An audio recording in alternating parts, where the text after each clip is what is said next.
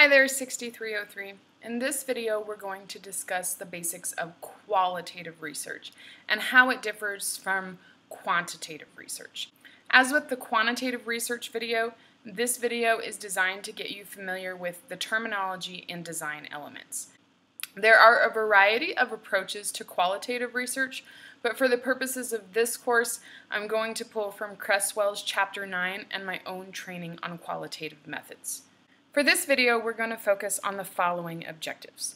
We want to define qualitative research in general terms, identify basic design elements of qualitative research, identify participant selection techniques and generalizability, and identify when to use qualitative research, when to use quantitative research, and when to use mixed methods.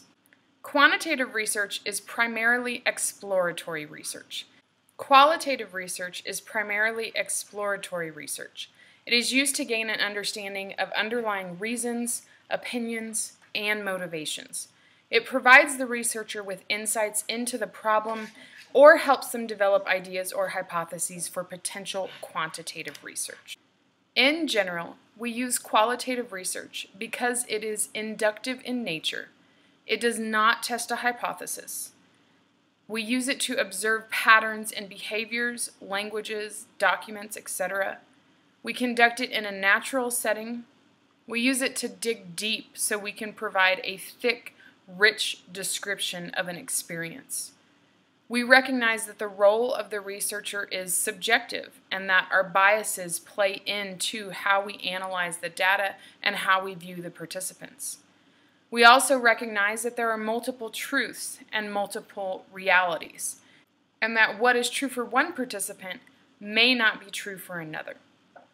We're going to collect data from multiple sources, and we understand that qualitative research is an alternate understanding of scientific. Through qualitative research, we are able to examine the complexity of human experiences and provide alternate ways of knowing.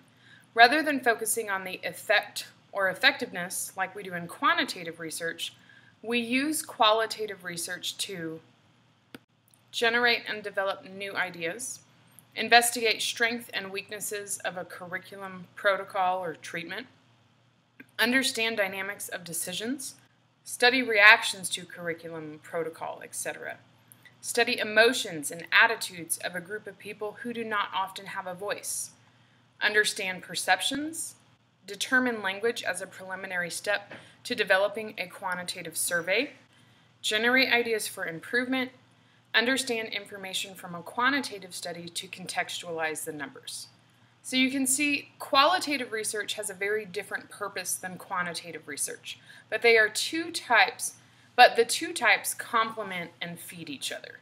Let's look at some of the most popular designs for qualitative research. Cresswell states that the 5 most common types of qualitative research are narrative, phenomenology, ethnography, case study, and grounded theory. In a narrative type design, you're going to capture personal and human dimensions of experience over time and take account of the relationship between individual experience and cultural context. The purpose of a narrative design is not to represent life as lived, but our re-presentation of those lives as told to us.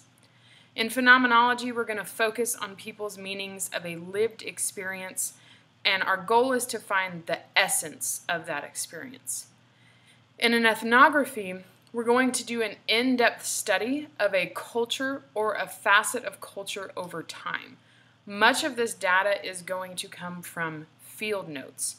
Traditionally, ethnographies were done in the location of the culture, and the researcher moved into like the village or just outside of that village and observed that culture for at least a year.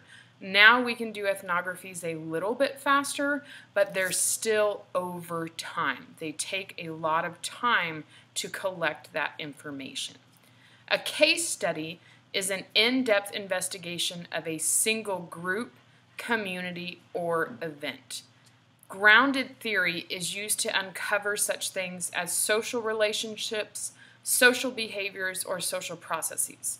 Data collection and analysis occurs simultaneously to produce a new Let's go back to scenario 2 from the quantitative video. As the principal at an elementary school, I found out through my quantitative research that the Fountas and Pinnell guided reading program wasn't as effective as we had hoped it would be. We know this program is grounded in research, and the district has already spent a lot of money on it. So I'm going to dig deeper and figure out what is going on. I'm going to do a case study with a set of my elementary teachers to investigate their opinions about the program, including how they're implementing it and what they are getting out of the professional development that we provide them. For scenario 3 with the school counselor, I figured out my guidance lessons are having a small impact on student and parent understanding of selecting a post-secondary program. But I want to investigate what first-generation college students go through as they move through high school and into their freshman year of college. Because I am focusing on a specific facet of a culture over time, I will use ethnography. For scenario 4, with the professor teaching the online course, I found out through my quantitative research that my students are absorbing more content through the videos and that they have given the course high ratings. But I noticed not all of the students are watching all of the videos, and that is reflected in their written course assignments. I want to know how students are or are not using the videos and why they may or may not access them. For this study, I would use grounded theory to explore their processes for learning course content with technology. There are many more types of qualitative designs, and you may come across these additional types when you begin reading to research your own problem in your field.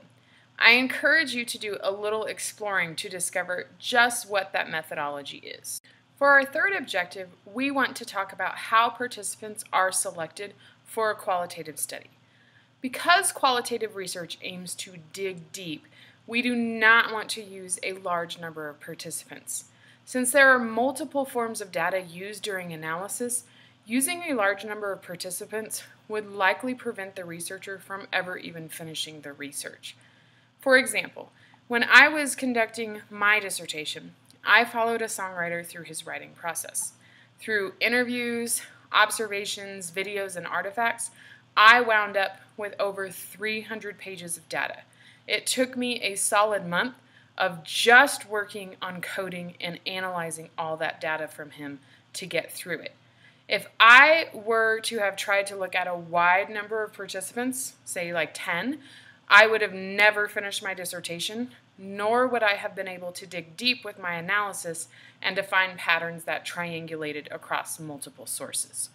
Jones Sargent describes the difference between quantitative and qualitative participant selection as this. Quantitative research requires standardization of procedures and random selection of participants to remove the potential influence of external variables and ensure generalizability of results. In contrast, subject selection in qualitative research is purposeful. Participants are selected who can best inform the research questions and enhance understanding of the phenomenon under study. Hence, one of the most important tasks in the study design phase is to identify appropriate participants. Decisions regarding selection are based on the research questions, theoretical perspectives, and evidence informing the study. The subject sampled must be able to inform important facets and perspectives related to the phenomenon being studied. For example, in a study looking at professionalism, intervention, representative participants could be considered by role, residents and faculty, perspective, those who approve, disapprove of the intervention, experience level, junior and senior residents, and/or diversity, gender, ethnicity, or other background. If you'd like to read Jones Sargent's article, you can visit the link provided. To summarize, in qualitative research, you want to purposefully select participants who you can observe in their natural setting, who participate in the events or phenomenon you want to study, and who can describe the processes you are investigating. Because a single participant will generate a large amount of data, you want a small number of participants.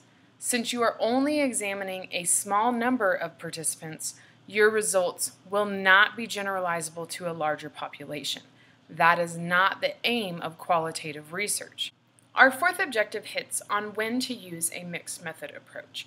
Earlier in this video and in the quantitative research video, we discussed scenarios where we could use either type of research to conduct our study, and the method we would choose will depend upon the information we were looking for.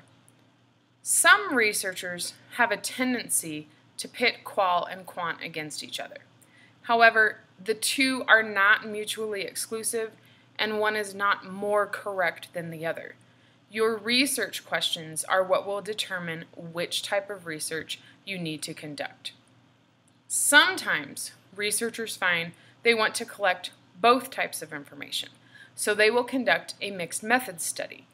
Usually, mixed method studies prioritize one method to focus their research and then add an additional method to enhance the information uncovered. Let's look at some examples of mixed method studies. In a study investigating adolescent alcohol use, the researcher used qualitative data, small group study of 3 mental constructs. They interviewed these small groups, and then qualitative data was used to construct a quantitative survey to measure expectancies, cultural orientation, and self-efficacy. In a study on leadership performance in practice-based networks, the researchers used qualitative methods to interview and survey small groups to determine leadership behaviors, decision-making activities, and performance expectations. From that data, they then created a clinician member performance measure, and the quantitative survey measure was administered to clinician members. On a study that investigated how and why digital generation teachers use technology in the classroom, the researchers first did a quantitative survey on 71 participants that they conducted online. From those 71, they selected 6 participants purposefully, interviewed those participants, and then determined what their self-efficacy, perceived computer skills, and technology access and support were. That concludes all of the new content for this video. To gain a deeper understanding, you can read Chapter 9 of the Creswell text, available in PDF format in the Module 1 folder. We recommend you also study the Qual Quizlet terms, and you can access that link in the directions of the Module 1 folder as well. See you in the next video.